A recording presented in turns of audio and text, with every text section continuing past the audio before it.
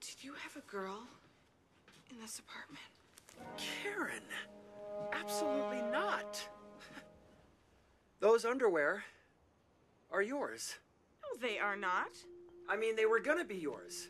I got them for you. For your birthday. Enjoy.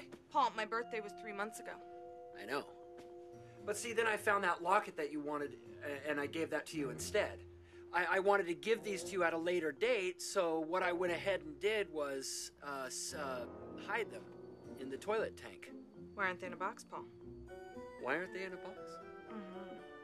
Oddly enough, that's how they came. I found them in an underwear bin. A bin? Where do they sell underwear out of a bin? Spin Mart.